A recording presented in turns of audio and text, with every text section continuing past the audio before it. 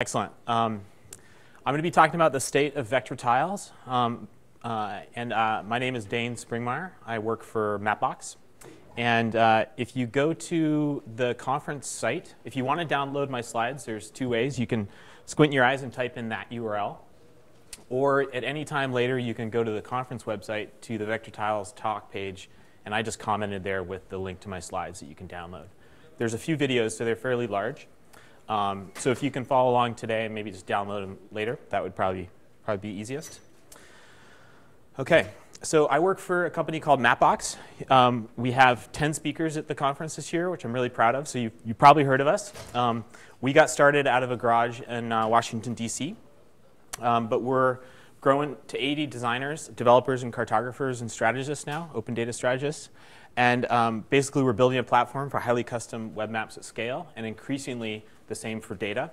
And we now have offices also in San Francisco, in addition to Washington, DC. OK, so where are we headed today? I'm going to talk about vector tiles, and I'm going to hopefully help those of you that haven't heard about vector tiles get a good basic sense of what they are and what they do, and why you might be interested in them as a solution or might not.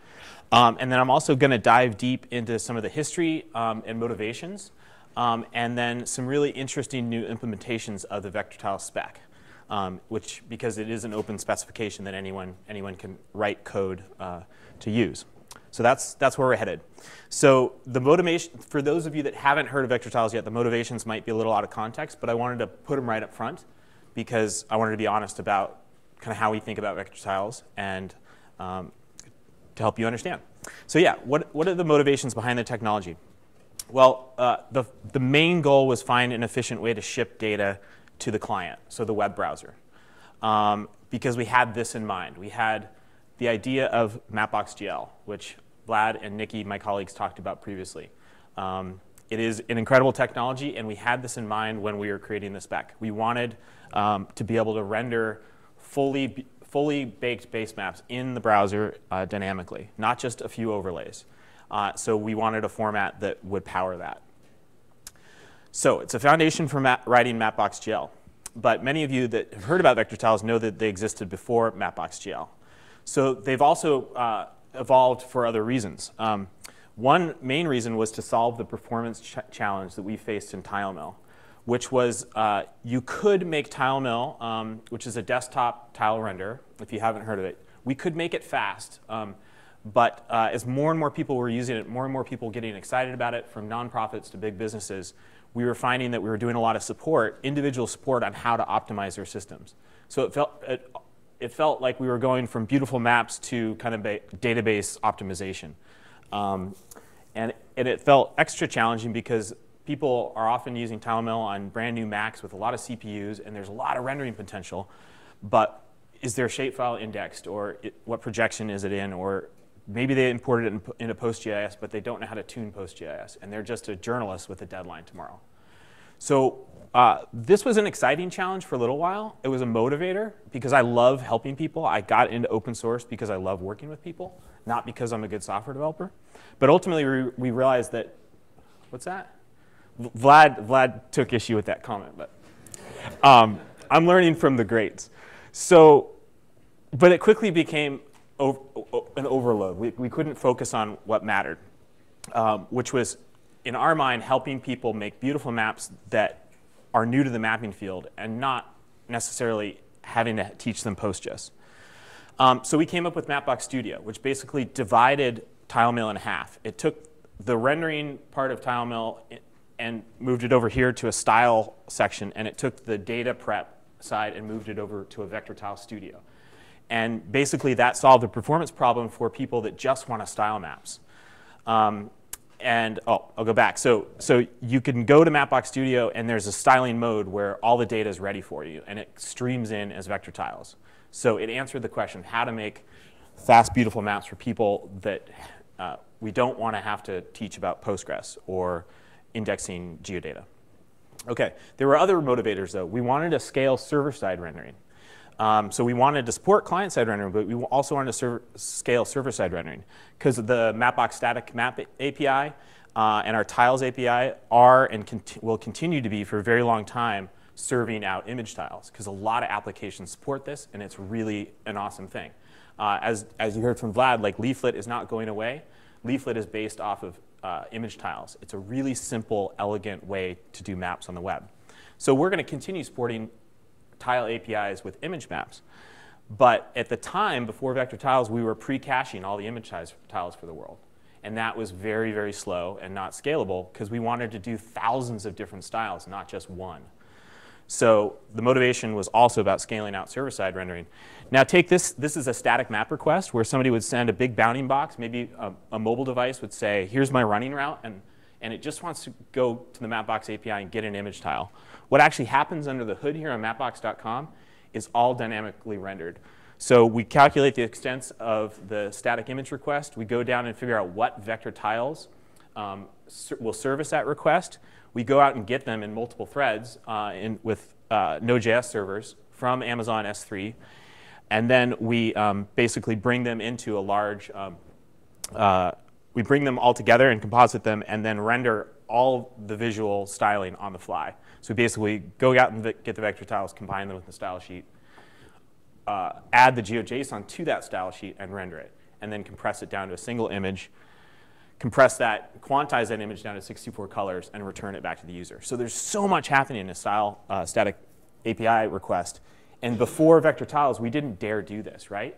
If we had to go to a PostGIS database, for example, to service this request, how many PostGIS databases would we have to have running in the cloud when a new fitness app wants to use Mapbox and they have 2 million users that want to hit this? So you'll hear a theme today about how I'm comparing vector tiles to PostGIS. There are two things I love to death. So don't take me in the wrong way that there's anything wrong with PostGIS. It's just a really good comparison point and something in a database application many of you are familiar with. So when you do this, when you dynamically render styles on the fly for static maps, you can also change them. So we wanted to do this. We wanted to allow people to combine data and then return a single image, which is really easy for phones to consume. So the core idea here at the start was Mapnik as producer of vector tiles and also consumer, Mapnik being the rendering engine we use on the server side currently, at least until we ported Mapbox GL to the server side. Keep an eye out for that. So how does that work? So we pre-cache vector tiles now instead of image tiles.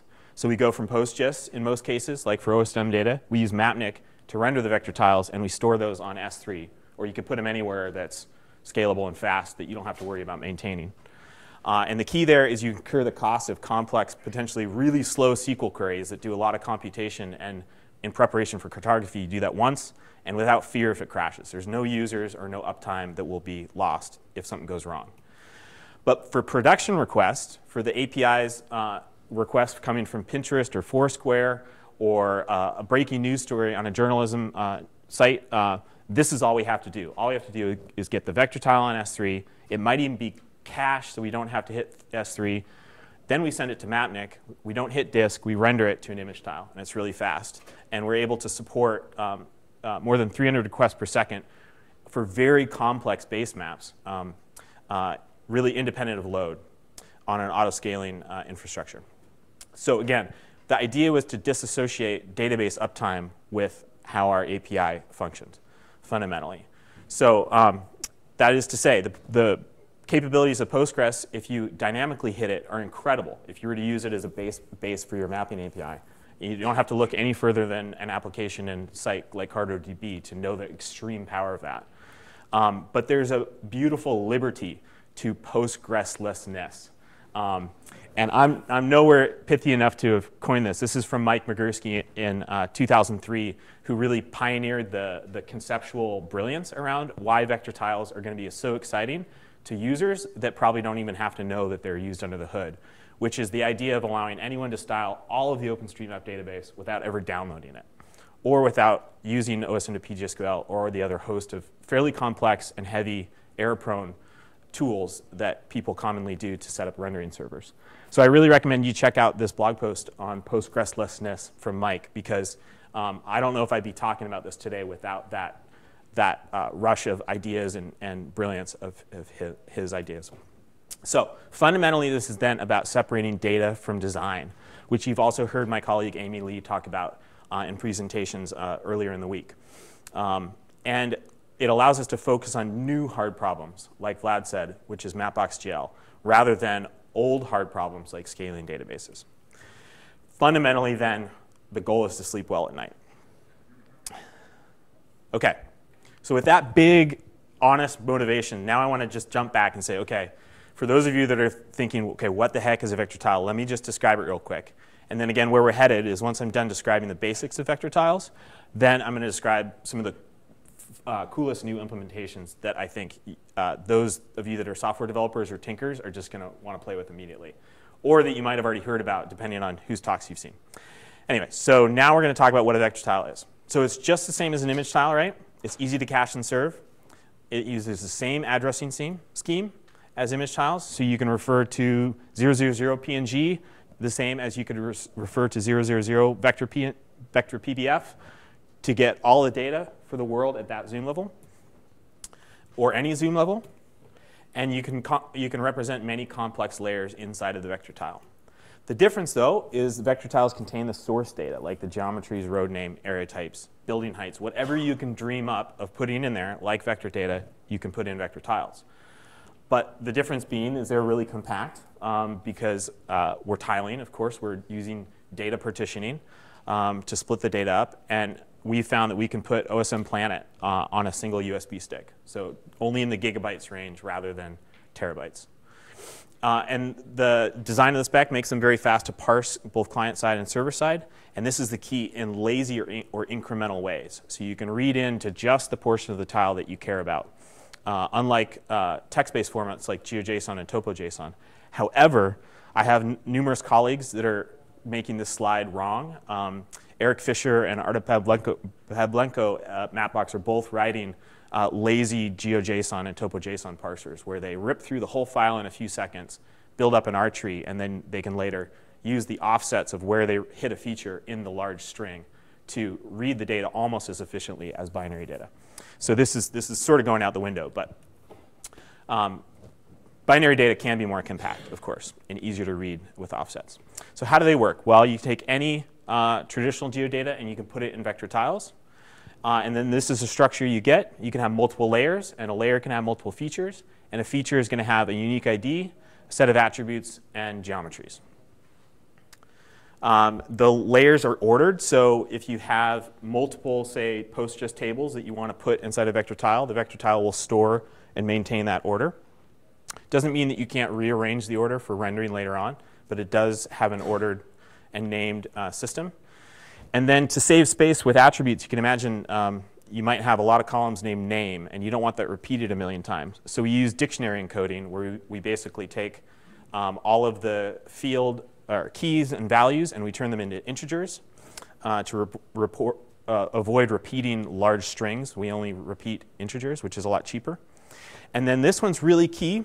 The geometries we don't store in multiple parts per multi-geometry. We store basically them flattened. So no matter whether you have 100,000 points or a single point, it's just an array. And it's just the length is based off the number of points. Versus if you were to, say, store 100,000 multi-points in separate features, then that would be much, much larger. And you could do that in vector tiles, but we allow a way to store multi-part geometries in a flattened way, which compresses much better in protobufs. The caveat there, though, is that we're thinking about better ways to do it, and nested structures, which might be still as efficient, but would be easier to make sense of when you decode the geometry. So stay tuned there. So, but there's other optimizations that we do at the geometry level. We delta encode and zigzag encode, and this really helps the size of the final encoding. So what is delta encoding? Well, it's a way of encoding sequential data by difference. So instead of encoding the original values, you just look at the differences between them. And if the vertices are nearby each other, then you end up encoding small numbers rather than large numbers. And then zigzag encoding is a way of turning signed integers into unsigned. So potentially positive and negative integers into just positive integers, because then you know you can store that integer in a smaller type. So that's also saves space. And then finally what we do is we use the Google protobuf encoding to serialize it all to a single buffer or string. So we can pass that over the wire in a cross-platform way. Okay, so there's other concepts which you should be familiar with. One important concept that's a little tricky to understand is over-zooming. But the basic idea is that in Mapbox Studio, which is one of the main toolkits that makes it easy to author vector tiles, it has this concept of max zoom.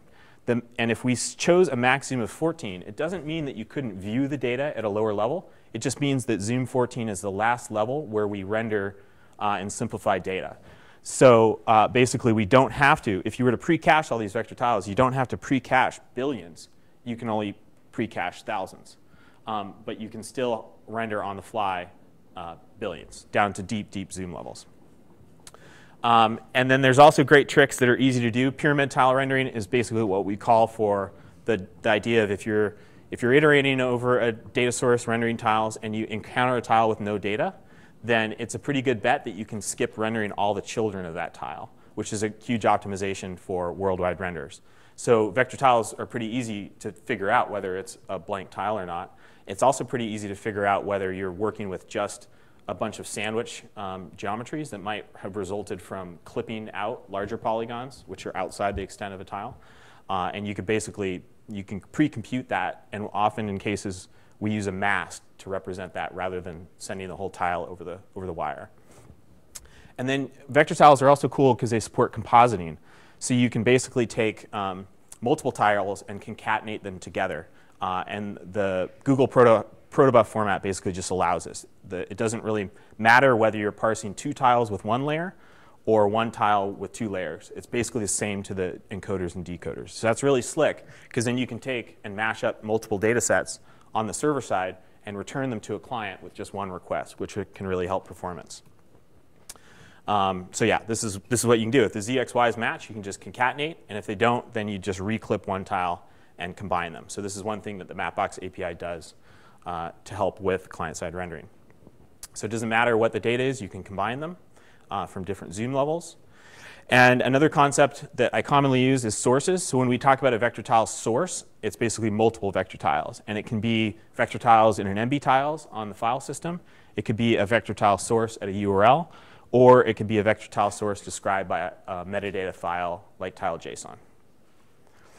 OK, so that's how vector tiles work in a nutshell. I'm sorry if I went too fast. But I wanted to get through that, because now I want to talk about kind of the state of vector tiles. The ultimate goal of the talk is to frame kind of where we're at, so those of you that want to participate can get a sense of the places that are stable and the places that are, but also the places that are new and changing, and figure out how you can be involved. So basically, we announced the first version of the spec at State of the Map US in DC in April 2013. And we released a very minor change in July 2014, just basically clarifying some of the language and the protobuf schema to make it easier for developers to pull in, mostly to C++ apps. But there's been no major changes. And this month, we are planning on rolling another minor non-breaking change that just clarifies the spec in terms of how ring ordering works in multi-polygons, because this is a point of confusion. So keep an eye on the spec website for that clarification. And then we're also aiming to add an optional field at the feature level to store rasters.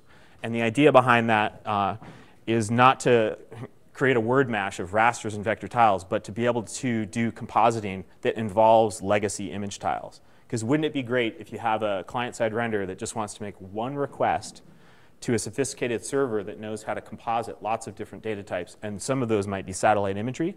You can get back 1 request, and you can iterate through the layers and have some of those layers be high-resolution aerial imagery, and render those on the fly. So we're aiming to have that be an optional field to allow that. So outside of spec changes, there's a few other important dates. So Mapbox GL was first released in June 2014 publicly. We made 1 minor switch to how we compress the vector tiles in August 2014. And I'm sorry about if this broke servers. I know that we didn't do a great job of helping people understand ahead of time. But the idea there is that the way that it's beneficial to take the protobuf and compress it with zlib, we found. So we do that. So, but we intentionally didn't make it as part of the spec because there's so many compression types that you might want to compress data with. One that I'm hoping to play around with more is Snappy from Google. But zlib works great, and so we did zlib, but gzip is better, because gzip is basically like zlib, but it has a few extra headers, so it has better browser support. So we made the switch then to basically have all Mapbox APIs compress vector tiles as gzip, and I recommend that everyone do that. And if it's a major problem that it's not part of the spec, then we can discuss including it.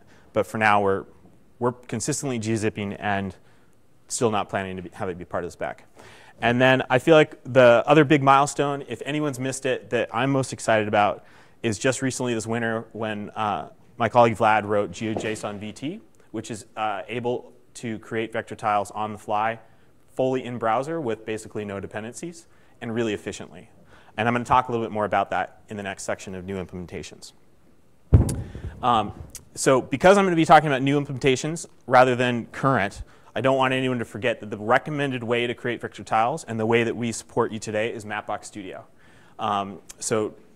Definitely look to Mapbox Studio. And if you're a power user and you have large data and you have data in the database, then I highly recommend reading everything that Amy Lee writes, because she's been focusing on really good documentation about how to author vector tiles and how to design them based off data in PostGIS, where you have the full flexibility of SQL to choose what zoom level certain features appear, which can be really critical in making sure that your vector tiles don't include too much data.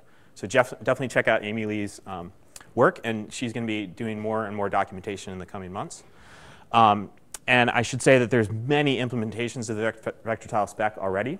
Again, I'm just going to talk now in detail about a few that I'm excited about, but you can go to the vector tile spec wiki page on GitHub to learn about all of them as they come in. OK, so what are the new ones if you haven't heard? So GeoJSON VT, basically, like I said, allows you to create tiles on the fly in browser from GeoJSON and maybe other formats in the future. And it's extremely efficient and elegant because it's able to generate tiles on demand as you zoom in. And instead of a naive implementation like that we do on the server side, where we go to this zoom level, query the data, clip it, simplify, generate the vector tile, and then repeat that whole process at every zoom level we render, GeoJSON VT stores in the cache the parent tiles and reclips really elegantly based off the relationships. So you can check out the library on Mapbox GeoJSON VT on GitHub. And I'll just show, whoops. I thought this was a video. OK, well, hopefully some of you have seen this before. If not, it's on the website. But it's a video from Vlad about how fast it is. OK, so the other one I recommend is Tippecanoe. So this is from Eric Fisher at Mapbox San Francisco office. And this is a server-side tool on the command line that is also ingests GeoJSON, but is designed to ingest GeoJSON as large as you can throw at it.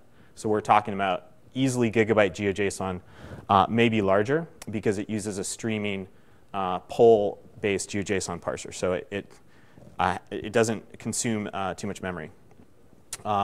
But the key thing about Tippecanoe is it's an experimental hotbed for Eric's ideas about how much data you can fit in vector tiles and still have extremely dense visual maps.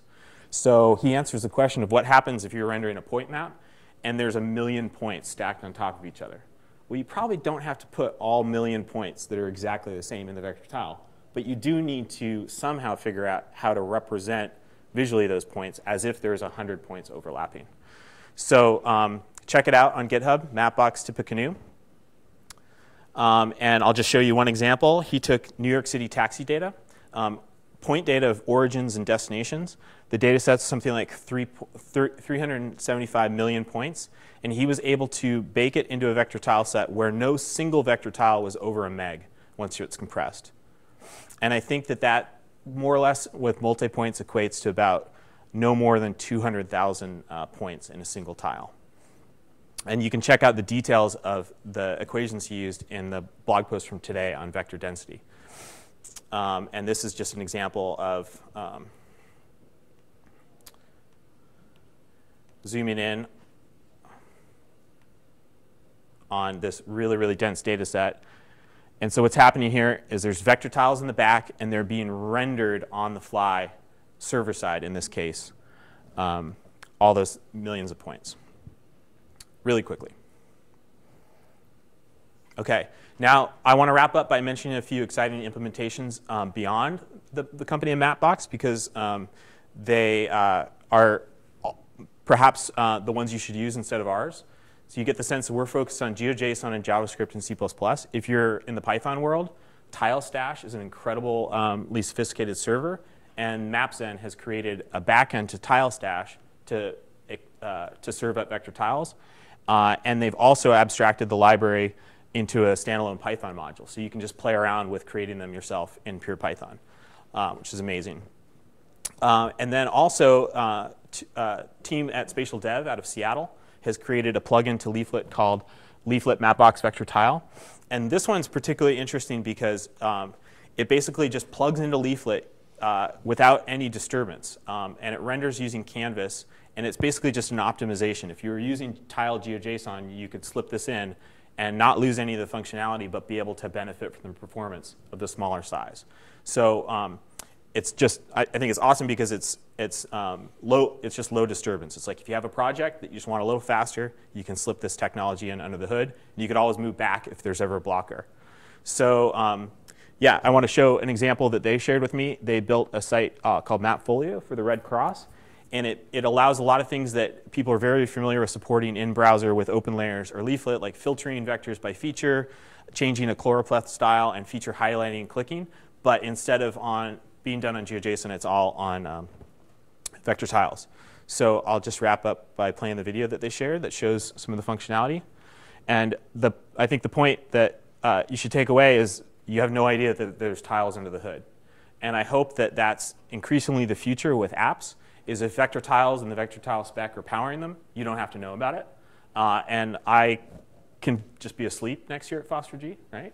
I don't have to talk about it, perhaps, because it just works this well. Now, of course, it's not that simple. There's a lot of work we want to do in the future. But this is a real tangible image of, I think, how simple it should be. You shouldn't have to know that there's tiles behind that. You just get the benefits. OK, I'll wrap up by just mentioning a few things on future work of the vector tile spec. Clarifying the spec in terms of polygon ring winding order. I mentioned before, that's what we're going to be working on. And then also exploring the storage of image data to allow compositing vector tiles with existing imagery and legacy image tiles. Thank you so much. I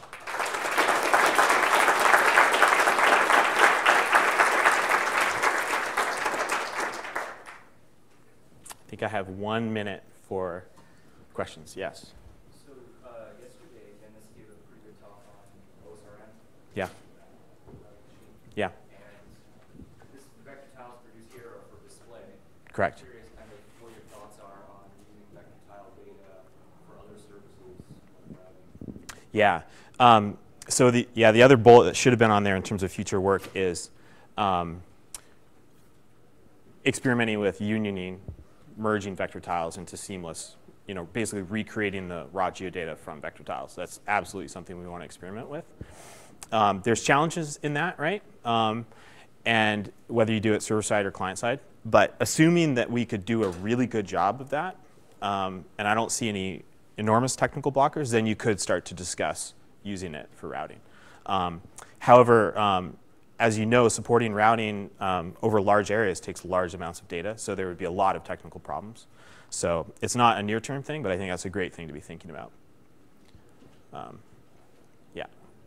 And yeah, I'll leave it there. Yeah.